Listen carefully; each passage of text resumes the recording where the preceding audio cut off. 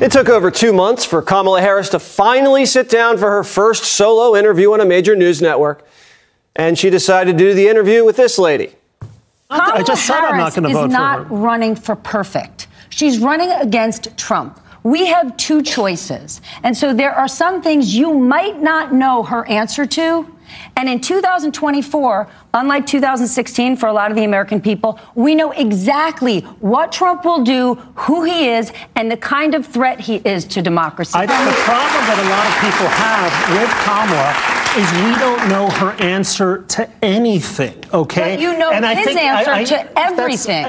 Kamala heard that and said, "What are you doing Wednesday?" Stephanie Ruhle is a business analyst on NBC. She's a Trump hater.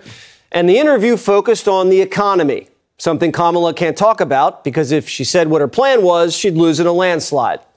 For those who say these policies aren't for me, what do you say to them? Well, if you are hardworking, if you have the dreams and the ambitions and the aspirations of what I believe you do, you're in my plan. You know, I have to tell you, I really love and am so energized by what I know to be the spirit and character of the American people. We have ambition. We have aspirations. We have dreams. We can see what's possible. We have an incredible work ethic. But not everyone has the access to the opportunities that allow them to achieve those things. My vision for the economy, I call it an opportunity economy, is about making sure that all Americans, wherever they start, wherever they are, have the ability to actually achieve those dreams and those ambitions. I come from the middle class. Look, my mother raised my sister and me. She worked hard. She saved up. By the time I was a teenager, she was able to buy our first home. And, you know, home ownership for too many people in our country now is elusive. You know, gone is the day of everyone thinking they could actually live the American dream. Kamala was just asked about her policies. She rambled and then said the American dream is gone. She's been in power for 4 years and said the American dream's gone. She just sank her campaign. But that was just the beginning.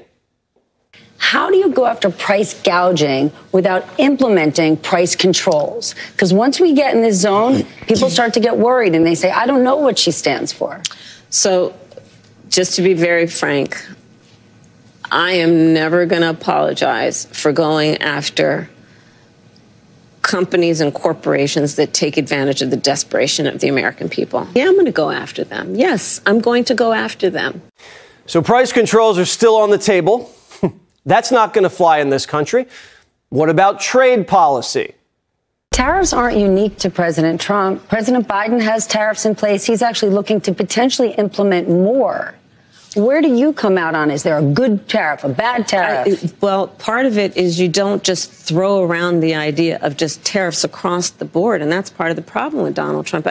Frankly, and I say this in all sincerity, he's just not very serious about how he thinks about some of these issues. And one must be serious and have a plan, and a real plan that's not just about some talking point ending in an exclamation at a political rally, but actually putting the thought into what will be the return on the investment, what will be the economic impact on everyday people. They just asked her what her trade plan was. She never answered and then said Trump doesn't have one. And then never explained what her plan was. Trump's not serious about trade. He's deadly serious. He won a trade war with China, passed the new NAFTA deal, signed new trade deals with South Korea and Japan. He used tariffs to bring countries to the negotiating table. And we had a great economy with no inflation.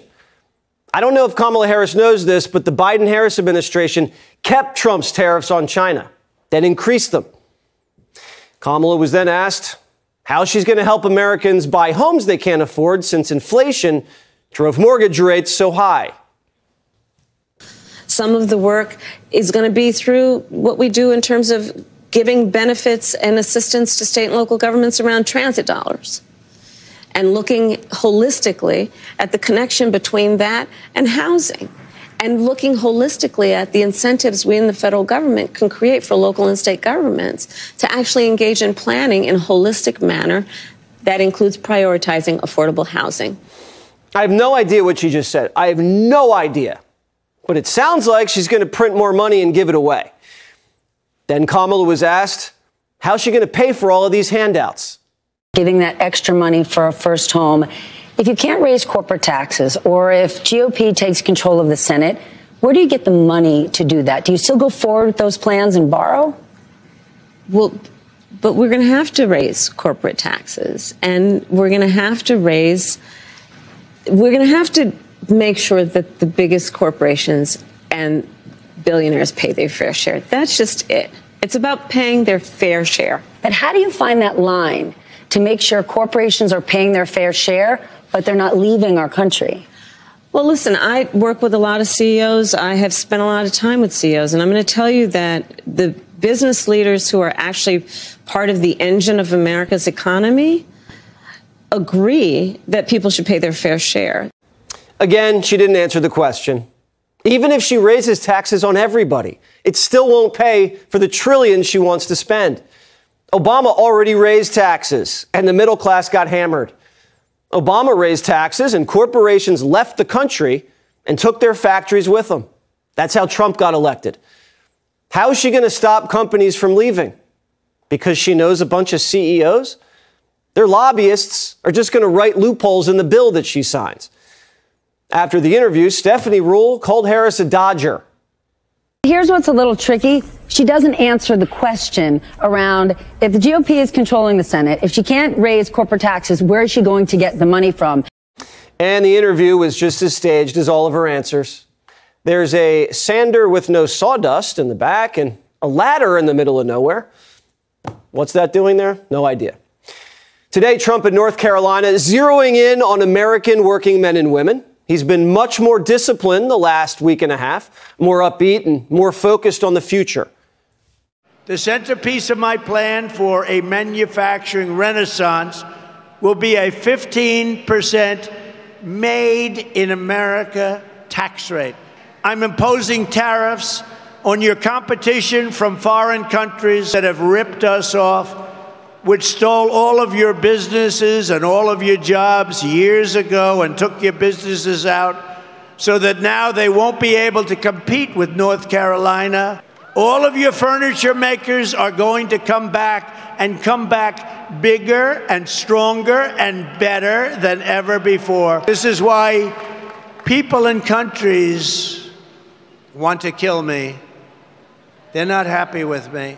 It's a risky business. That's the kind of swagger and attitude from 2016, remember? Fight for the little guy, America First trade policy that puts money in your pocket and doesn't give foreigners a free ride. The Europeans have a 25% tariff on American whiskey.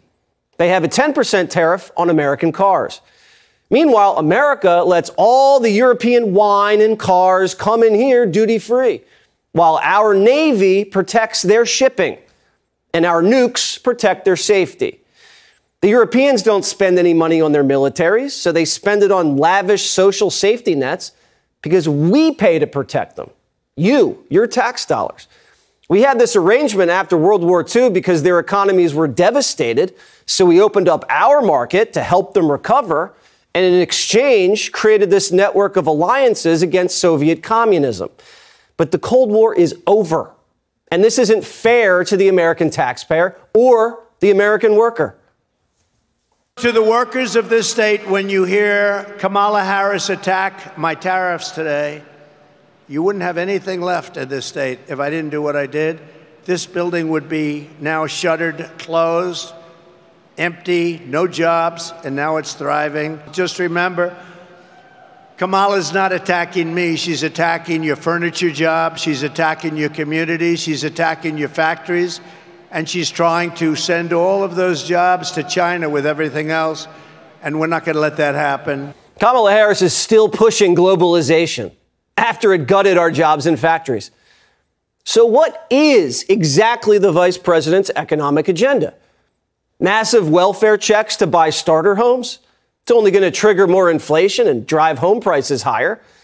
She wants to build more homes, but she spent $7 trillion and she only was able to build 7 car chargers. I'm going to go with the guy who builds for a living. She wants to tax unrealized gains. That idea was laughed out of the room. She wants price controls. Again, laughed out of the room. The rest is your typical tax and spend, San Francisco socialist garbage that doesn't work, never has. After 5 days off, Kamala delivered, as they build it, a big economic speech today. And primetime producers watched it, so I didn't have to.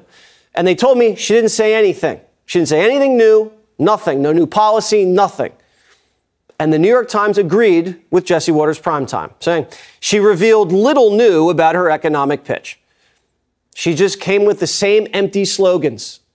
I call my vision the opportunity economy. What I imagine and believe and call an opportunity economy. Developing and creating an opportunity economy. I intend to create an opportunity economy. Why do we need an opportunity economy if Bidenomics is working? Shouldn't we already have opportunity?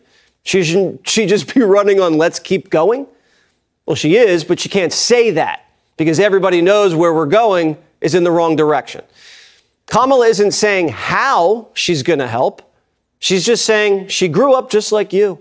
I grew up in a middle-class family. I grew up a middle-class kid. I grew up a middle-class kid. I was raised as a middle-class kid.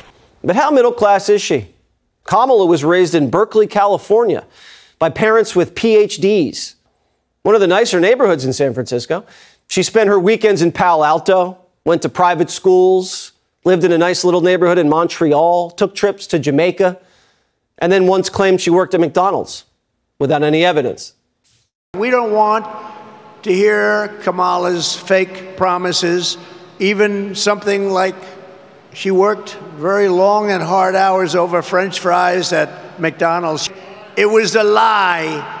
She never worked at McDonald's over the hot French fries. I think I'm going to a McDonald's in 2 weeks, actually, and I'm going to work the French fries because I will have worked longer and harder at McDonald's than she did if I do that even for half an hour.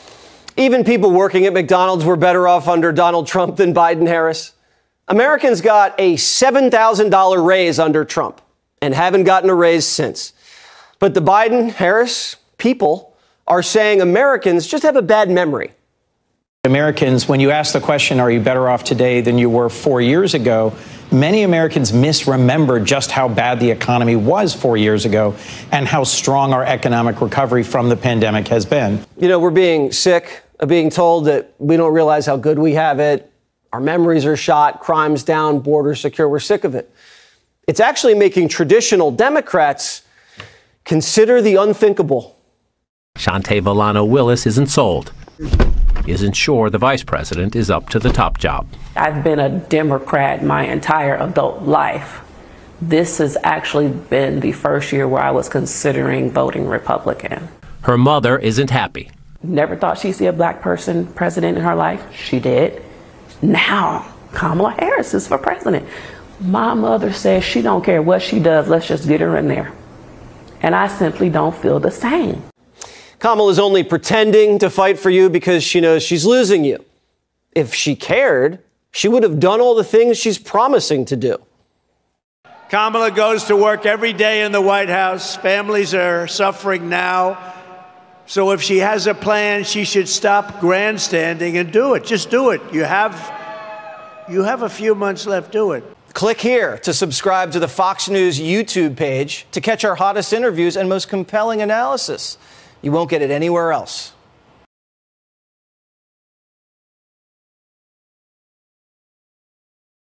Sincerity. Sincerity. Elusive. Elusive.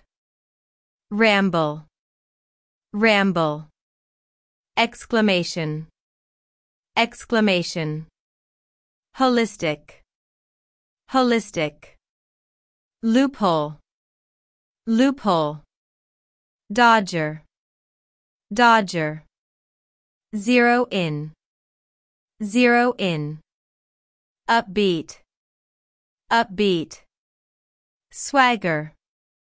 Swagger. Shuttered. Shuttered. Gutted. Gutted. Grandstanding. Grandstanding. If you enjoy this content, please consider subscribing to my channel to stay up to date with future videos. Thank you for watching.